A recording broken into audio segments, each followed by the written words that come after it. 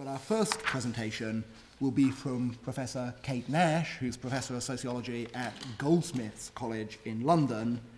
Her work is on the sociology of human rights, on cultural politics, political sociology, feminist theory, citizenship, social movements, equality and diversity, a wide range of topics. She's published a number of books, including The Cultural Politics of Human Rights, comparing the US and the UK, which came out from Cambridge University Press, and also a dozen years ago, Universal Difference, Feminism and the Liberal Undecidability of Women, and looking down the long list of published articles in leading academic journals. One title in particular stands out, in Theory, Culture and Society 2007, Interview with Nancy Fraser. So we're very keen to hear what Kate has to say, and please give her a very warm welcome.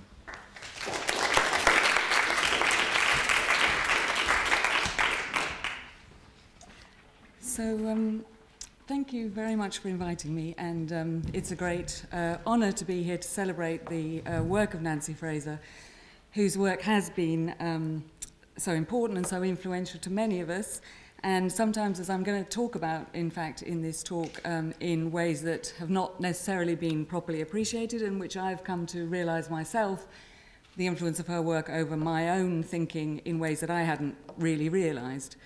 I'm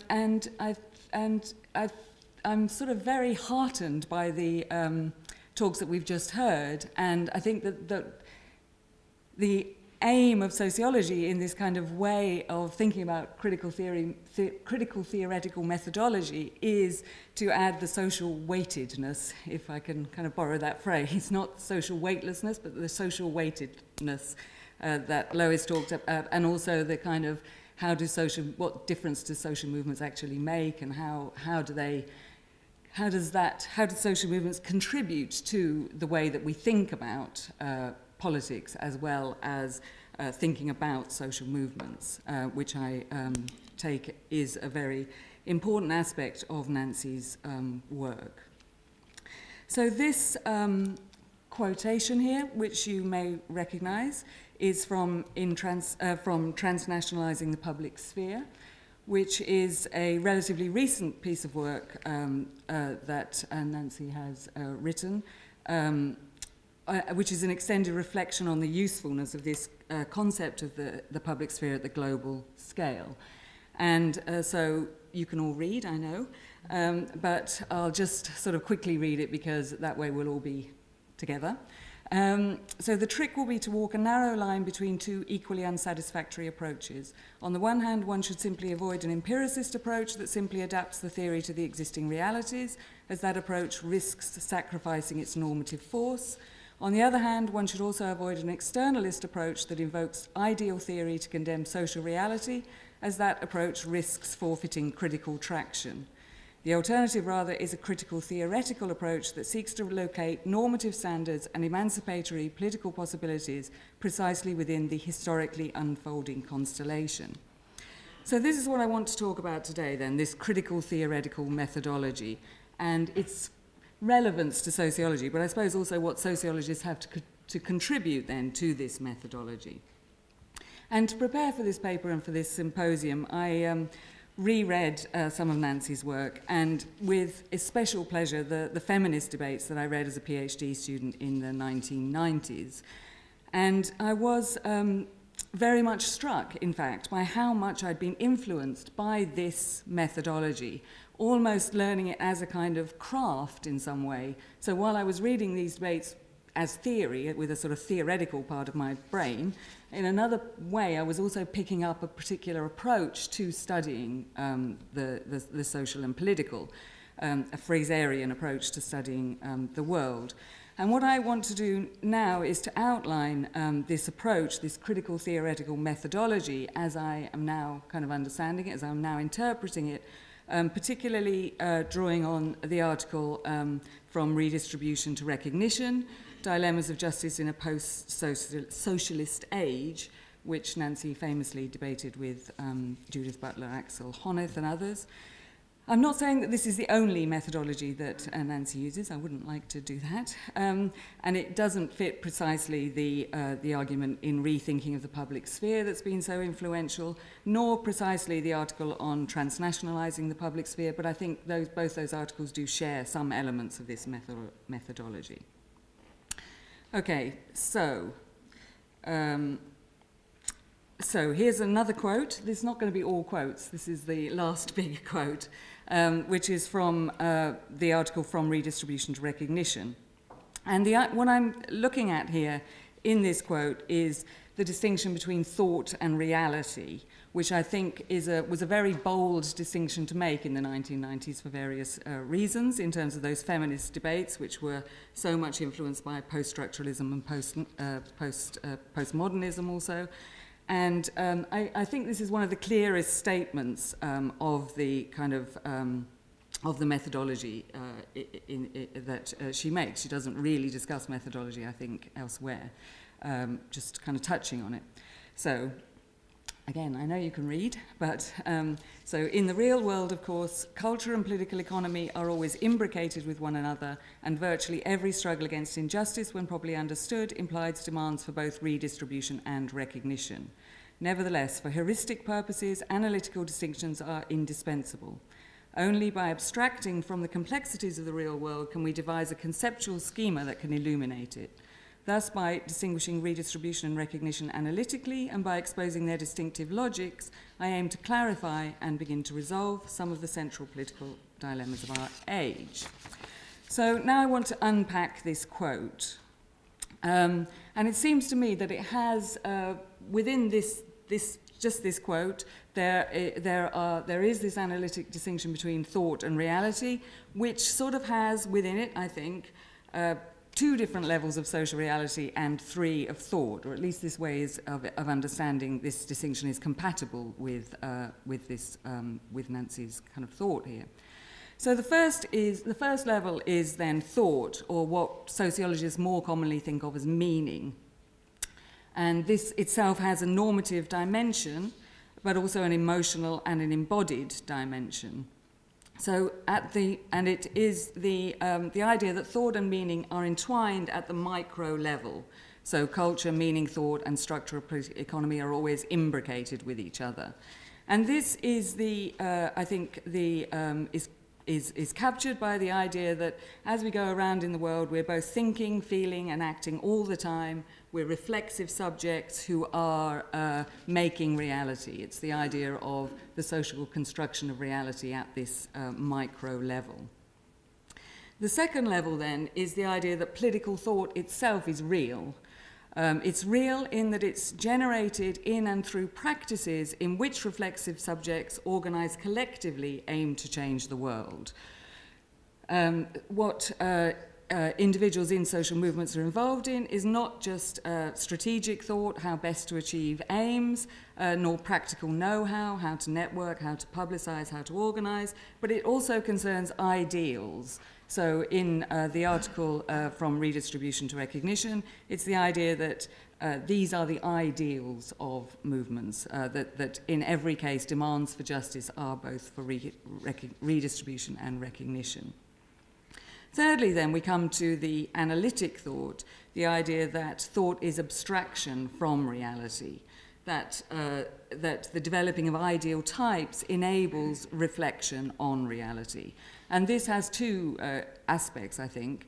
The first is the reflection on normative ideals, or the normative reflection on ideals, which the first two papers were largely concerned with. What is the political, how should we think about it? What are the consequences of thinking of justice in a certain ways, and so on. But I think there's also a further aspect of abstracting from reality in order to reflect on political ideals, which is about their appropriateness to a particular historical conjuncture. And this requires an assessment of that conjuncture. So we might say a kind of empirical assessment of ideals, an assessment of how effective ideals might be given a particular historical conjuncture. And we heard, I think Lois was getting at some of that when she was talking about the ideas that people are really embodied, there is social domination, there is a kind of way in which ideals are not simply, they just won't work because we want them to work. So now what I found particularly helpful, I think, looking back, is the way in which Nancy developed and argued for ideal types on pragmatic grounds. And she sidestepped, I think, questions of epistemology, which were so vexed in feminist debates of that time, so tied up with questions of identity and politics, and so much tied up with what we can know and what we can't know, and so on. And she also sidestepped battles over identity politics in terms of, by building on Weber, I think, in separating out political and, if you like, scientific commitments, the way that we go about knowing about the world. So we might say that the contingent foundations of her thought lie in historically specific political practice, that of the social movements which, particularly those which emerged, although actually we should say that were renewed, since they all had much longer histories than was then known about, in the late 60s. So her thought had foundations in social movements in that the questions she addressed, as in this article that I'm dealing with, were those in which she was directly involved and emerged out of the dilemmas that activists faced and their attempts to clarify the values for which they stood. It was also founded there in that it was, I take it, largely as members of social movements in the widest sense in which teaching and research is linked to the possibility of radical social change that Nancy addressed other academics. And in this sense, the feminist debates were not separable of that time, were not separable from social movements. Although it's important to note that the part of is crucial here, that academics are part of social movements, academics are not social movements. Social movements consist of networks of organizations, groups, and individuals which have at least some connection to the grassroots and to protest events. So social movements have to extend outside of the university in order to count as a social movement. And the most obvious addressees are those who were sympathetic, at the very least, to socialist feminism in those articles, in those debates. But there were also other kind of fellow travellers of the New Left, if you like, especially those involved in labour politics, anti-racism and so on. And more recently in her work, she's addressed questions of, that are relevant to movements for global social justice. So now I'm going to turn to the importance of this methodology, I think, to sociology and the way in which sociology, if you like, can then contribute also to debates in political theory. One of the things that we can say about sociology that I think is we would largely agree with is that following Zygmunt Bauman, sociology has changed from being a practice of legislators in the work of its founding fathers to that of interpreters. Sociologists, and perhaps more generally the sociologically minded, insofar as sociology has informed policy making, which it once did, are no longer legislators, sure of their knowledge, confident that they can uncover laws of social life. And this project was, of course, closely linked to modernising projects realised through the state. As Bauman argues, the sociologically minded now have the much more modest role of interpreters, translating across different knowledges and between imagined communities. So then what is the role of critique? And sociology has an inherent tendency towards relativism. To show how facts and norms are socially constructed is to dissolve their claims to universal truth and value. So then, if social construction is all there is, if that's the role of sociology to effectively say to different imagined communities, your community is imagined, or what you hold to be dear is actually historically specific and related to particular social structures and social norms, then what happens to questions of value? What happens to the basis of critique, if you like? On what basis can critique of existing dimensions of power and resources be made? And probably the most common approach in sociology even if it's not been dominant in the more recent times, it's certainly going to rise again, I think. And it has been, it's a continual temptation, I think, for sociologists, is what Nancy calls the externalist approach. And if you'll remember, in fact, we can go back. Externalist approaches invoke theory to condemn social reality. And sociology, these kind of externalist approaches are perennial in sociology. So I think that the work of Pierre Bourdieu is an example of an externalist approach, although it's complicated, but it is nevertheless an externalist approach. And I'll talk a little bit about that in a moment. And it seems to me that this type of approach is invariably tempting for sociologists and is sort of again tempting, particularly as we're faced with the financial crisis and the restructuring of state and society that we're undoubtedly going through now. It's a continual temptation. So, for example, there's a new edited collection by Douzinas and Zizek called The Idea of Communism, which is a philosophical reflection on the need for a Marxist utopia, for example. That is a kind of, I think, an indication of the way in which this type of externalist critique will become more prominent now as we are facing this kind of radical attack on the public sector and on people's kind of lives and well-being. These kind of approaches, I think, adopt what we can call a form of ideology critique, even if those words are used a great deal.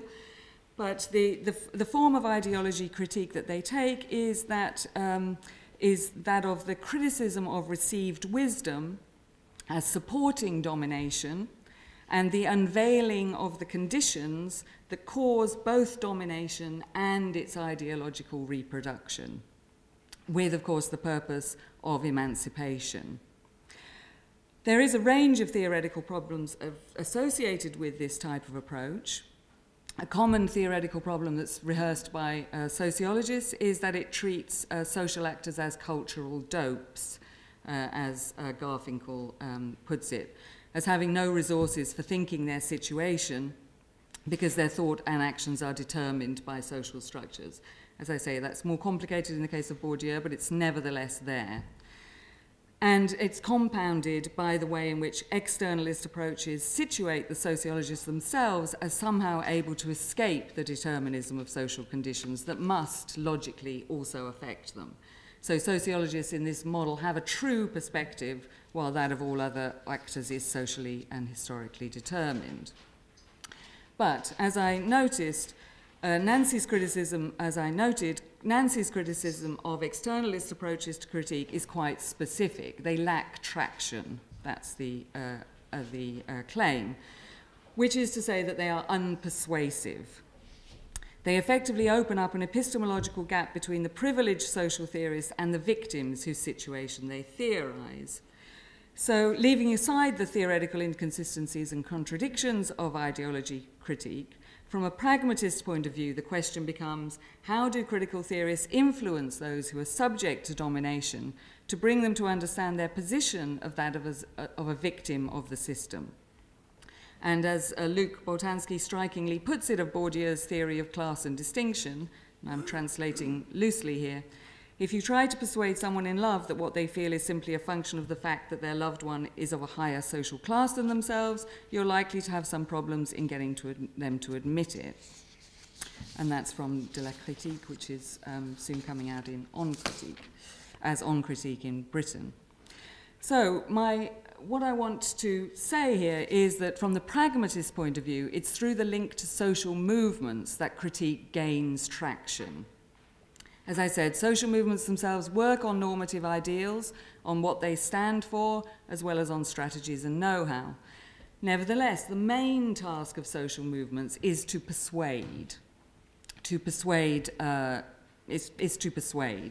So to reframe, their main task is kind of twofold, I think, to reframe ideas, images, events and processes in terms that facilitate progressive social change, So to reframe, for example, gender inequality as a matter of injustice rather than of nature, of structure rather than misfortune, a matter for politics rather than fate. So to reframe things that are naturalized in some way as matters of injustice. And then, secondly, to make ideals of justice popular, when at first they sound odd or just plain wrong, sometimes through more or less rational debate, but also by other means. And things like fashion, image, coolness, and so on play a large role in consumer societies like ours in persuasion. And an example here would be the fair trade movement, which effectively encodes transnational socio-economic connection and responsibility for the distant suffering of small farmers through brand recognition. There's a sort of idea of good consumerism becomes a way of participating in justice. Social movements persuade, first of all, by, and perhaps above all, by enlarging their own networks through, ideally until they dissolve altogether. So social movements rarely achieve what they want to, but the conflicts in which they're involved may nevertheless become part of the mainstream. And arguably this is what's happened to the women's movement, of course not on terms of our own choosing. Also through different forms of the media, including the mediated public sphere, on occasion, in consultation with governments, political parties, through the courts, and of course through demonstration and protest. So my argument here is that the role of sociology is to feed these movements, that there is a contribution that sociologists, as indeed political theorists, have to make for, to these social movements. And of course, the role of the sociologist is different from that of the political theorist. We're not well equipped, particularly, to interrogate and refine normative ideals. So I'm going to now talk sort of more concretely about the way in which, and I have to take my examples here from the Sociology of Human Rights, but I think you'll probably be familiar with a lot of the sort of examples. So the way in which sociology can contribute, for example, to human rights movements, which are of course complex and arguably various and certainly wide-ranging. So in the first way, then, I think what sociologists have to contribute to social movements is to investigate the way in which meaning and reality are entwined in practice, in everyday situations, in small face-to-face encounters, what Gary Frine and Brooke Harrington call tiny publics, water cooler moments, you might say, and also in larger scale mediated publics. So an example here from the Sociology of Human Rights would be that it would be helpful to social movements, to movements for rights, for human rights, to understand how human rights are negotiated and understood at the local level, in face-to-face encounters or also in national mediated publics. So in the UK, for example, surveys report that most people are in favour of human rights, and it's hard to imagine people saying that they're not in favour of human rights faced with the survey questions. But this is completely at odds with the populist media coverage of human rights, which regularly kind of take courts to task, particularly for defending the rights of unpopular minorities, most notably of refugees, migrants, and so on, the very people that are in need of human rights. To the point where the government has indeed pledged to repeal the Human Rights Act, which is the way that the European Convention gets into British law. So one of the things that I think sociologists would have to contribute here is to look at the way in which people argue about human rights in face-to-face situations, or indeed in media arguments. How is authority constructed in those situations? How do people win arguments at this kind of level? Is it through retelling narratives from the media? Is it through personal experience? What kind of arguments do they make, one way or the other? What kind of arguments seem to work when people disagree? And this is, I think, a sort of useful thing to do because if, as I've argued, social movements are involved in persuasion, then they need to know what they're working on, if you like, and arguably what they're working with. Secondly, the question of what political ideals mean to different social movements. So this can be from a sort of straightforward mapping to analysis. It's not in terms of it's not the sort of way that political theorists contribute, I think, not so much in terms of the validity of justifications or the way of analysing justifications, but more in terms of what are the actual effects on mobilisation of thinking of justice in a certain way, for example. So in the case of human rights, there's it's sort of interesting and relevant to ask, do human rights movements necessarily tend towards legalization? Do they see justice as realized by human rights as only possible through legalization? Or is that a sort of artifact, if you like, of the way in which human rights are talked about in the mainstream and also the way in which people study human rights? It's only at the moment that there's questions of institutionalization that human rights come to be seen as relevant. So, and this may not be the case for mobilization at the grassroots level. It may not be that human rights always tend towards law, which does have big disadvantages for grassroots movements that are quite obvious. And then thirdly, it's the third kind of level, skipping over the kind of normative reflection on ideals. There is the question of how appropriate to the current conjuncture. And obviously that's a huge question then. Then you're really raising questions of macro social theoretical sort of questions of, at a sort of large scale, a large sort of general scale. But an example here would be the question of whether states are the kind of things, even when they're constitutional states, even when they have constitutions, even when they've taken in human rights, if you like, human rights norms have become national, whether states, which are seen as the main, the ways in which human rights can be guaranteed, whether in fact that is possible, whether states actually are constituted in such a way as to be able to guarantee human rights. What would that actually mean? And that would include the human rights of non-citizens then. Well, it would include the rights of non-citizens as well as citizens. What would it actually mean for states to do that? So, okay, so my suggestion is that the way that I've understood what Nancy offers in terms of this critical theoretical methodology then is critical theory as the handmaiden of social movements. And what the way in which this is then relevant for sociology, which sort of goes between these temptations of a kind of relativist dissolving of questions of truth and value, and on the other hand, the externalist approach, which sort of confirms sociologists in their priestly vocation of condemning social reality on the basis of theoretical constructions, is that it offers a model and a rationale for intellectual engagement in politics that separates politics and scholarship whilst kind of putting them together in some way. And it also connects, I think, then normative values and ideals with empirical research in a way that is, I think, very important for sociologists who find that very tricky in many ways.